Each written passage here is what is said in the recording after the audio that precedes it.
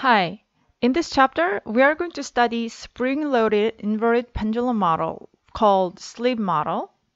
The sleep model, as a part of dynamics of locomotion, we know that the dynamics of human motions are very complicated, and then all the sensory feedbacks are all involved in a complicated system, physiological system. However, if we focus on the point mass, or if we can reduce the order of the system, we might be able to describe some specific characteristics using the dynamics only. So that's the main message for chapter 2.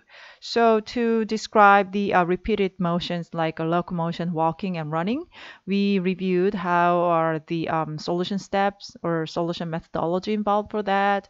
And using a very simple inverted pendulum, we described like a rimless wheel or simplest bipedal model.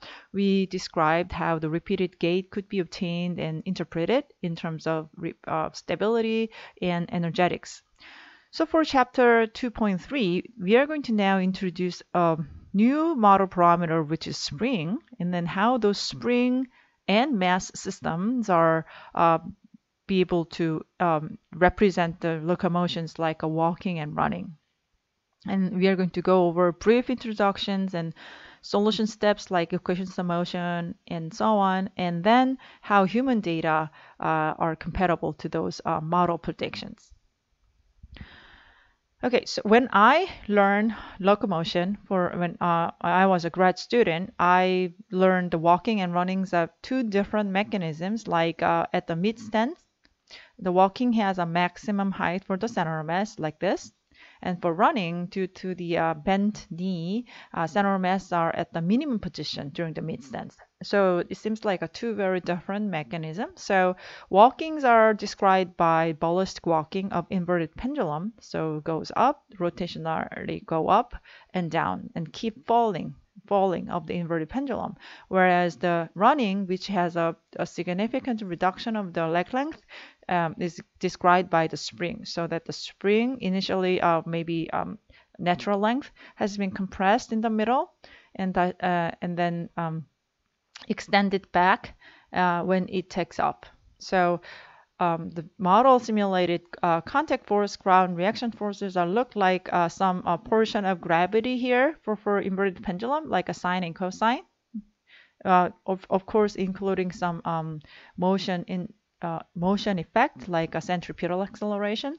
And for the spring, starting from 0, indicating touching the ground with the natural length, and it's been compressed a lot in the middle, and it's released back and turns out to be 0 spring force, and it takes up occurs.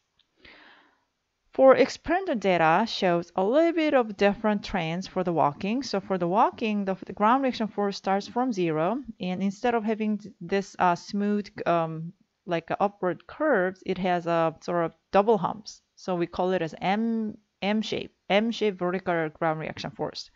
And for the horizontal reaction force, it's going to be something like a minus first and the positive, something like sinusoid.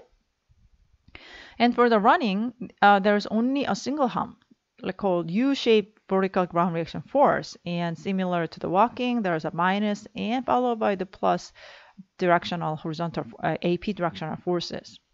So those discrepancy can be explained by the model simplicity, because we know that human walkings are very like multiple segments and pretty complicated sensor feedback motion, but point mass, passive, inverted pendulum, the too simple model simplification may induce those differences. However, about mid-2000, there was a research group, Kyer and Seyfarth, proposed that maybe instead of completely splitting out the walking mechanism and running mechanism as a rigid versus the compliance, maybe walking could be also described by the spring leg, compliant leg.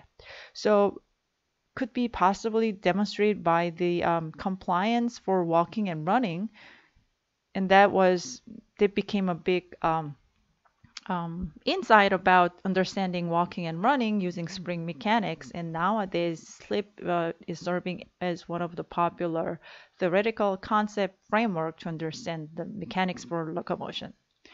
And it makes sense. Like, walking and running, as you walk faster and faster, you actually make a transition from walking and running. So could possibly under our same mechanical family, right? So that's what I'm going to talk about in chapter 2.3. To go further, I'd like to emphasize again that the human walking involves, multiple joints in 3 dimension, and the multiple sensory informations are integrated, and the feedback controls are applying joint works by activating each complicated, multiple redundant muscles at the lower limbs, right?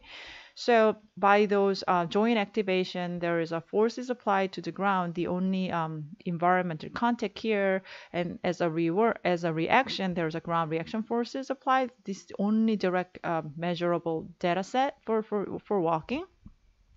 So, as a for the very complicated actual physiological controlled behavior, this is the only measure through from the environment.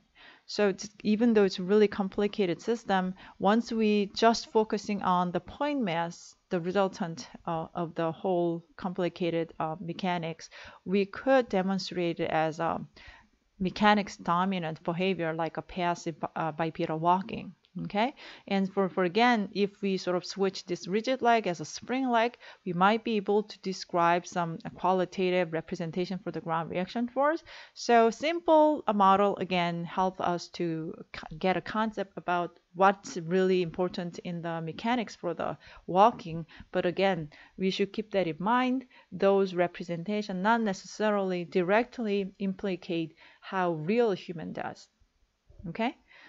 Okay, for the next slides, we're going to talk about how we can do the analysis for the slim model.